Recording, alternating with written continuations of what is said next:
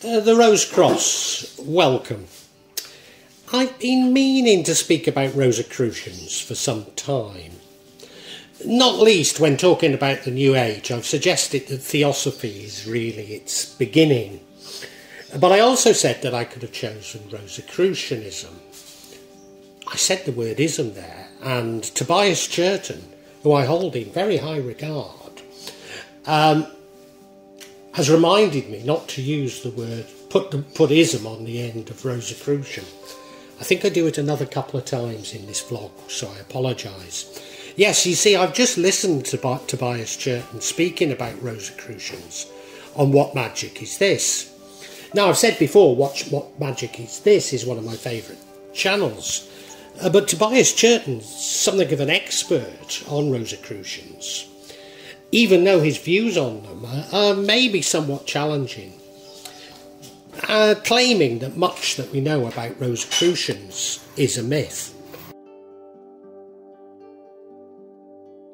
The myth, between 1614 and 1617, 3 anonymous manifestos were published, first in Germany and later throughout Europe.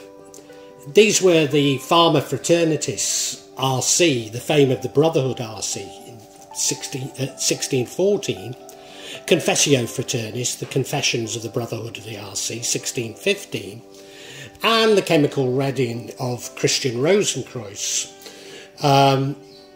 anno 1459, which was published in 1617.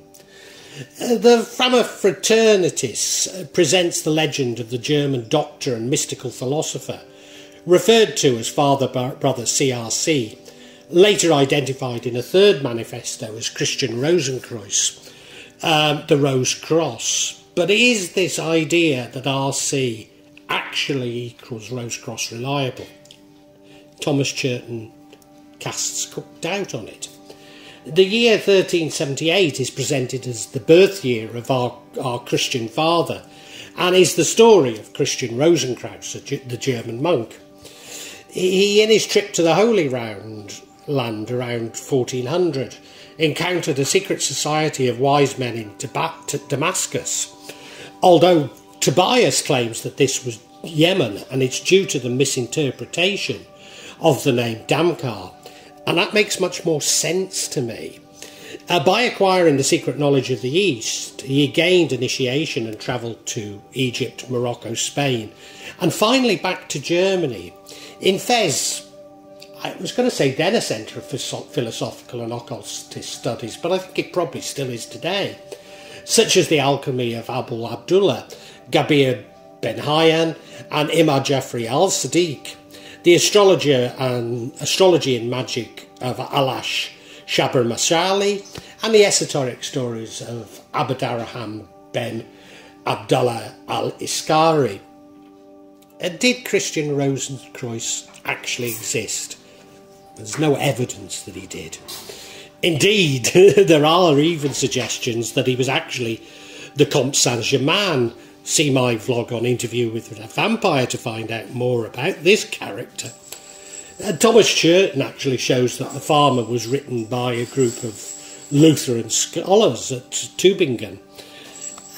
Could he actually have been Paracelsus? Certainly some of the ideas contained in these documents are similar to those of Paracelsus himself, or even Giordano Bruno, the Dominican friar and occultist, which would provide links to Sir Francis Bacon and Sir John Dee, whom certainly were Rosicrucians. This also links them to theories about the true author of Shakespeare's plays. Indeed, Sir Francis Bacon is said to have been behind the founder of Rosicrucians in the US in an attempt to establish the new Atlantis. After studying in the Middle East under various masters, almost certainly Sufi, Rosenkreuz was unable to spread the knowledge he'd acquired due to two prominent European scientists and philosophers. He is said to have gathered a small circle of friends, disciples, and founded the Rosicrucian order. This can be deduced to have occurred around 1407. Much of the knowledge he acquired from the Islamic world was related to Gnosticism and Hermeticism. According to Gnosticism, the path of salvation is through knowledge and Hermeticism, and this provides the knowledge through alchemy, astrology and theurgy. Theurgy meaning invoking gods and spirits. Realising it wasn't the right time to impart this knowledge in Europe, Rosencreuz decided to establish a secret society to hide it. He formed it with 7 acolytes who were carefully hand-picked and swore oaths of secrecy. Through a principle called the doctrine of concealment, they would pretend to practice their own country's religions to avoid persecution. During Rosicrucians' lifetime, the order was said to comprise of no more than 8 members, each a doctor, and all bachelors of vowed virginity. Each member took an oath to heal the sick without asking for payment, to maintain a secret fellowship, and to help find a replacement for himself before he died. 3 such generations supposedly passed, at a time when scientific, philosophical and religious freedom had grown, so that the public might benefit from the Rosicrucians' knowledge. In the early 17th century, the manifestos created interest again throughout Europe by declaring the existence of a secret brotherhood of alchemists and sages who were preparing to transform the arts and sciences and religion, political and intellectual life across Europe. This coincided with the 30-year War in Europe, which is undoubtedly significant to this ferment.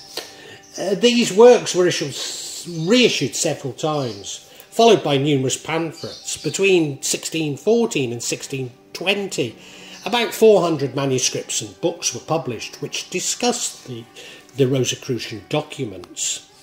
The peak of Rosicrucianism, there you go, I've used ism, was reached when 2 mysterious posters appeared on the walls of Paris in 1622 within a few days of each other. The first said, "We, the High Deputies of the High College of the Rosicross, do make our stay visible and invisibly within this city," and the second ended with the words, "The thoughts attached to the real desire of the seeker will lead us to him and him to us." Rosicrucianism was later associated with Protestantism, and Lutheranism in particular. Or maybe this was simply the Catholic Church's concern about anything coming from Germany at the time. Certainly Rosicrucianism did present a direct challenge to the hierarchical structures of the Catholic Church, although personally I believe that the Sufi tradition is closer to that of Catholicism than Protestantism. Rosicrucianism was probably first introduced to the US in Pennsylvania in 1694 by German mystic Johannes Kelpius, although I'm unaware of any links to Sir Francis Bacon. In reference to the Book of Revelations, he founded a small religious order called the Society of Women in the Wilderness. Kelpius and his followers were involved in astrology, alchemy, ritual magic, and lived in poverty and chastity. After he died in 1707, the society died out. No wonder if they were practising chastity, although it influenced another sect that appeared in nearby Lancaster County.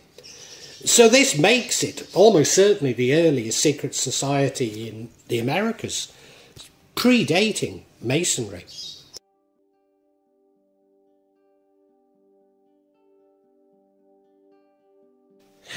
Modern Rosicrucian organisations. Well, during the 17th century there were several rites practised in Freemasonry based on the Renaissance universe of hermeticism and alchemy, which was created by the Rosicrucians of at least the 17th century, maybe earlier.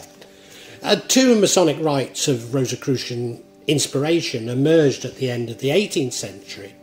One was the rectified Scottish rite, which was widespread in Central Europe, where there was a strong presence of the Golden and Rosy Cross. The other, the ancient and accepted Scottish rite, practised in France. although the change from the operative masonry to speculative masonry is unclear, other than it occurred between the end of the 16th century and the beginning of the 17th century.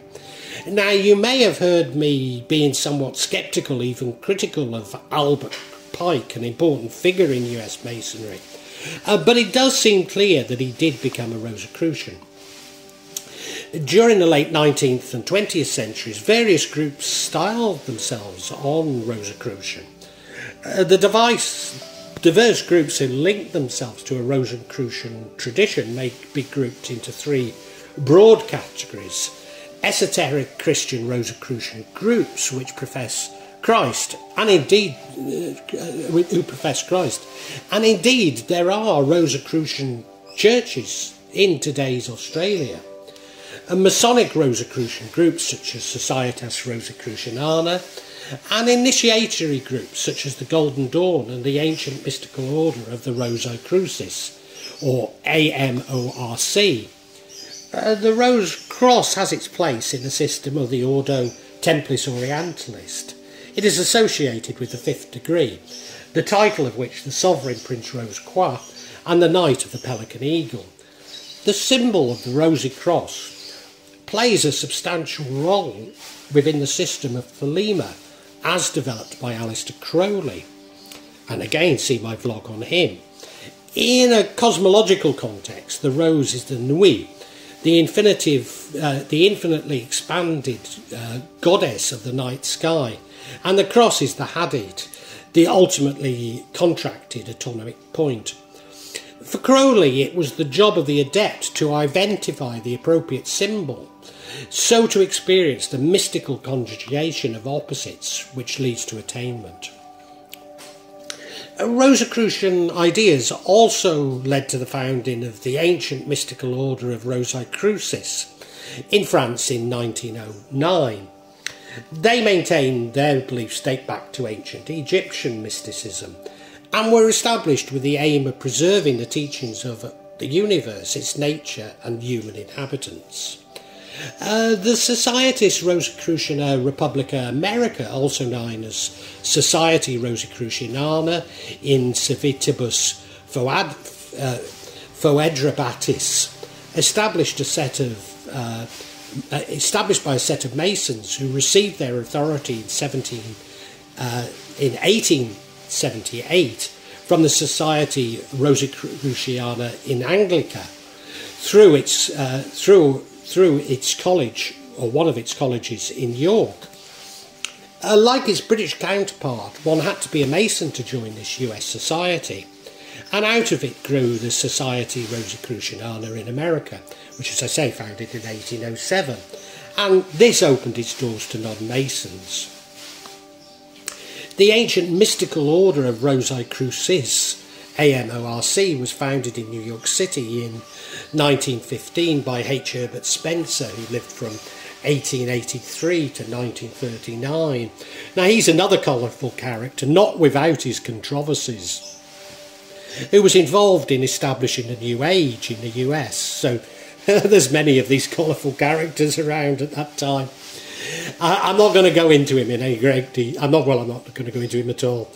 Claiming that he had learned the teachings of the order from European Rosicrucians, Lewis attracted new members from around the world by distributing his teachings in male order lessons.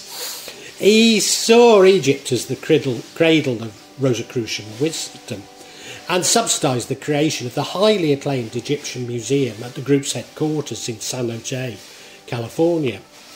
The Rosicrucian Fellowship was founded in Seattle in 1909, and it inspired the creation of other groups, including the Lectorum Rosicrucianarum, which was founded in the Netherlands in 1924 by two of Heidel's Dutch students, Jan van Richtersburg and Catherine de Petrie. Although closed by the Nazis, it was reorganised after World War II and subsequently became a worldwide institution. Another important modern organisation is the Rosicrucian Fellowship, whose founder, Max Heidel, attended lectures in Germany by the Theosophist Rudolf Steiner. After publishing purportedly secret doctrines against Steiner's wishes, Heidel taught a form of Rosicrucianism heavily influenced by Theosophy. I suppose today we could say there are two distinct forms of Rosicrucianism.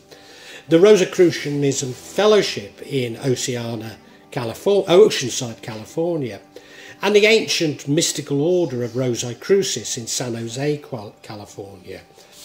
And many famous people have been Rosicrucians, or at least allegedly.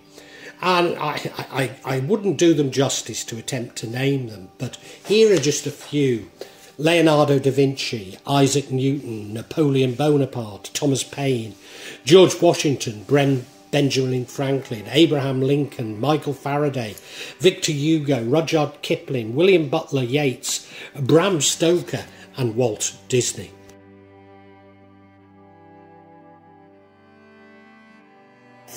Beliefs.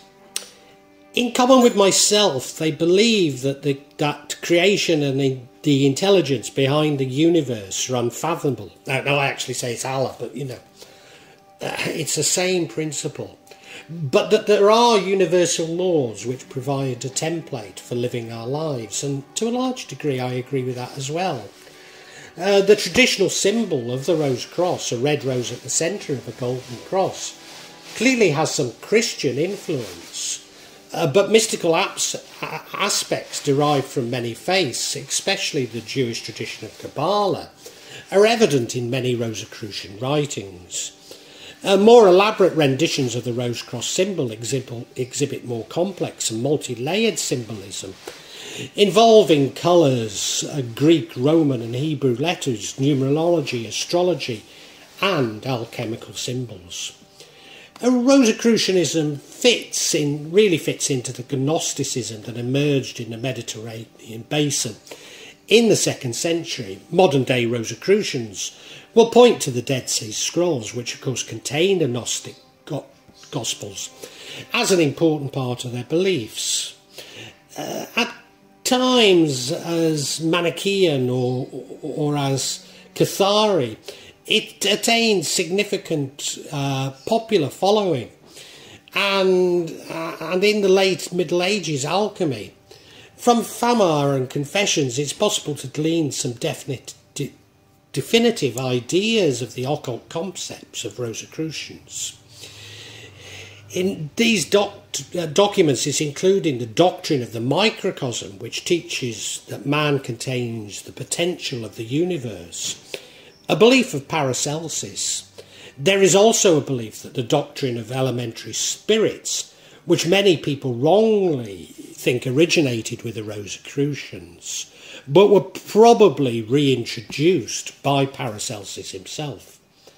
The first Rosicrucians practiced alchemy in a laboratory. The Chemical Wedding of Christian Rosenkreuz is a major work which clearly makes reference to this. And now current-day Rosicrucianists focus on spiritual alchemy, i.e. that alchemy is about changing the self, and that this is the real meaning of the Philosopher's Stone. According to the early manifesto, the Rosicrucians were a secret order. Their members believed or could demonstrate healing powers that were seen as a gift from God, as indeed do I. In the outer orders, these powers are explained by Egyptian mysteries, and again, differently in the Hermetic order. So the interpretations by practitioners of Eastern religion state that reincarnation can happen in an interchangeable way with animal, vegetable and even mineral kingdoms.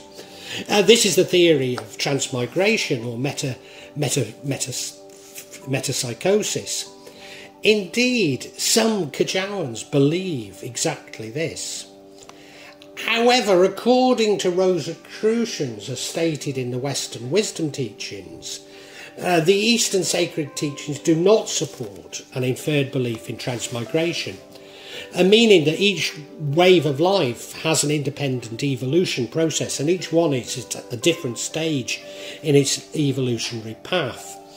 For example, according to the Rosicrucians, Mineral life is the first and lowest form of spiritual evolution from the earth. Then comes plants with actual life, then cold-blooded animals, and warm-blooded, than finally humans. And even though I don't articulate this, I guess such thinking has had an impact on myself as well.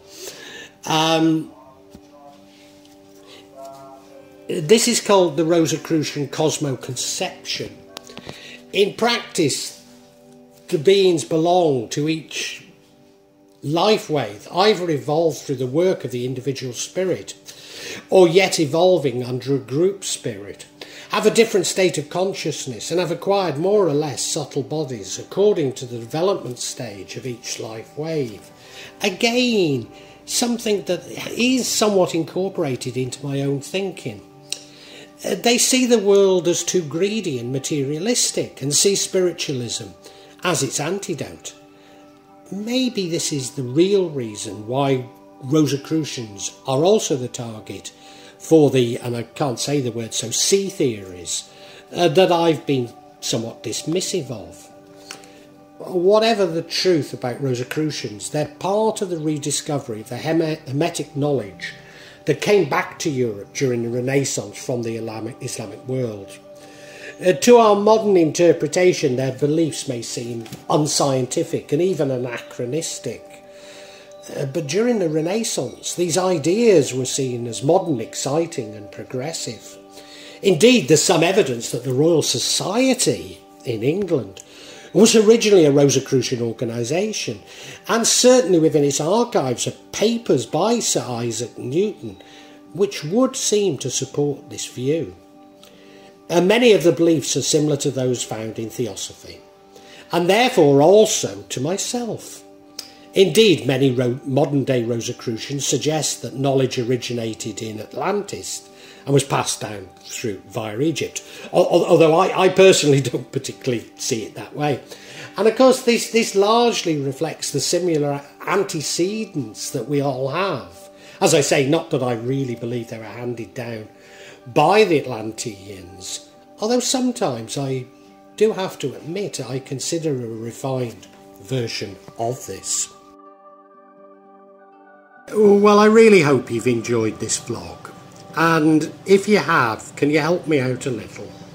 Subscribe to the channel, hit the bell, and then you'll be notified of future vlogs.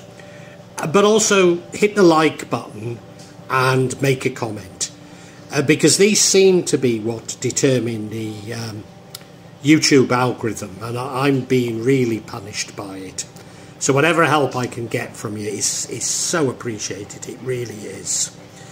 When I started this, I was going to do it this section, the real magic of Java. I was going to issue maybe every 2-3 months.